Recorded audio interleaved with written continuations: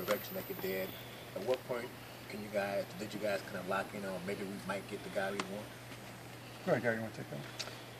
Yeah, I mean, we're just Gary. Oh yeah, sorry. We just kind of monitored what was going on. I mean, obviously it goes pretty quick in the second round, so we had our eyes on him the whole year. I mean, we've been following him, but you know, you just never know if you can get a deal done and if you can get the pick that you want and if he's going to be there. So everything worked out. We got him. How hard was it to acquire the pick? Because sometimes teams don't want to do that. I mean, how hard was that? Yeah, that one, you know, what you're doing, especially when you're trying to buy a pick during the round, because we didn't want to commit to a pick before the round because we didn't know if a couple of players that we'd like to be there, is you're really just touching base with teams every pick, a couple picks ahead where you might want to buy in. So it's just really kind of something where you're trying to stay on top of the draft as it's moving, see who's coming off the board of a list of players we might like. And as we're getting further down into the draft, we felt really good that Branden was still going to be there, so we were able to jump in and get the pick. Did he show you guys anything in the workout that maybe you didn't see in person when you watched him? Was it anything different, or did it just reaffirm a lot of the stuff that you saw?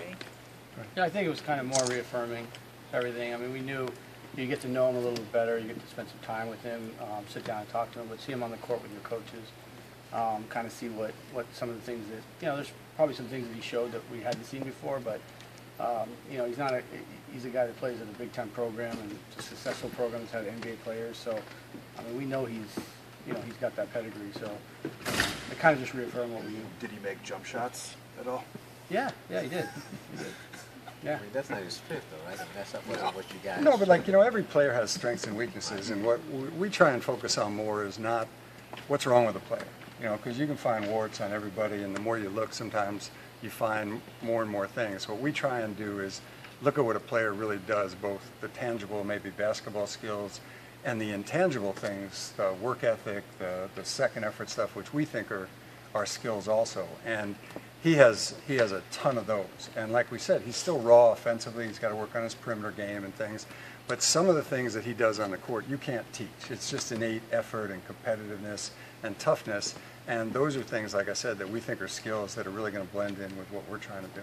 Besides the surface of obviously being a 4-year senior at Michigan State, do you see any comparisons between Dawson and Draymond Green? I think they're really different players. I think Draymond is further along offensively. What I do think they have in common, besides wearing the same colors when they went to school, was they are both tough kids. They like to compete. They don't back down from anybody.